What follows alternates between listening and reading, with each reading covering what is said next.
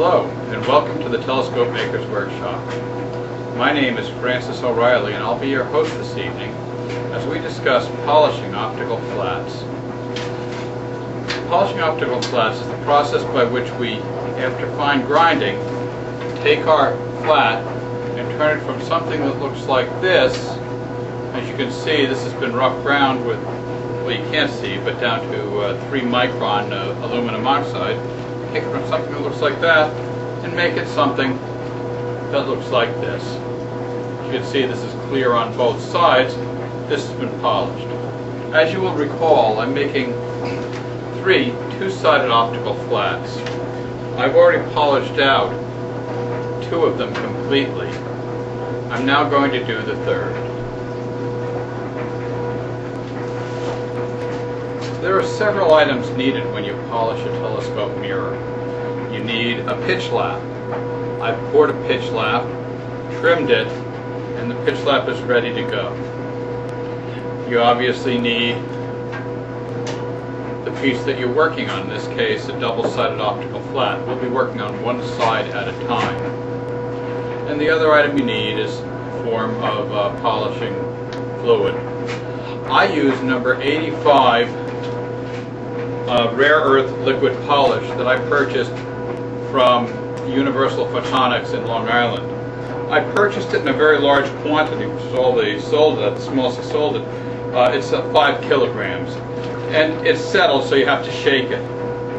I poured some into a little container that I purchased from Edwin Scientific, and before I use it, I shake it. One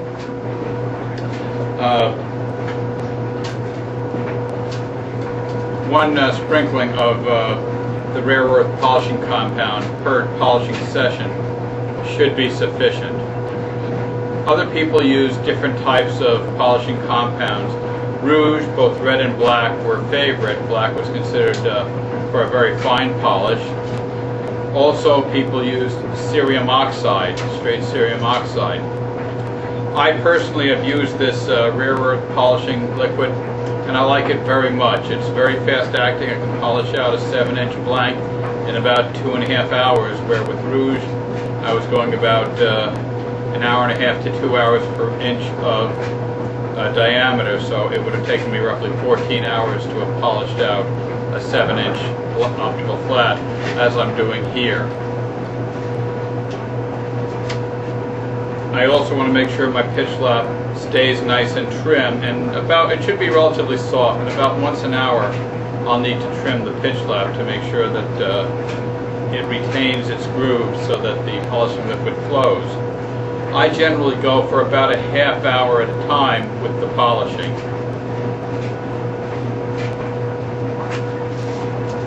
When I polish, I also like to have a bottle of water.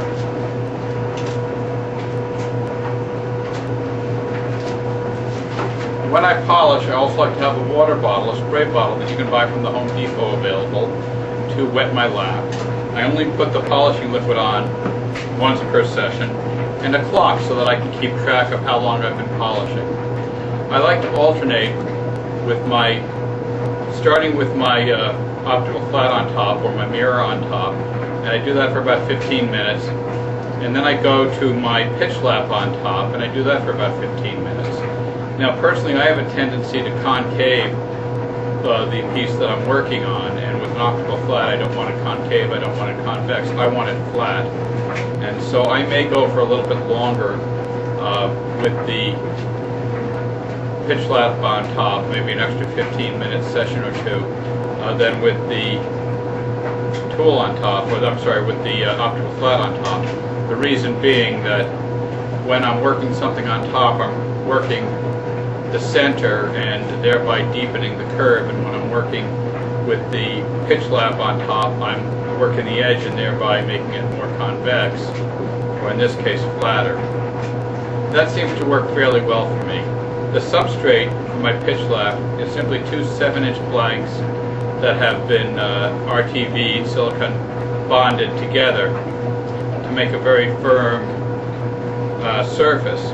I'm doing this on what I call a Parker barrel, just a wooden stand, a circular wooden stand that I use for polishing purposes.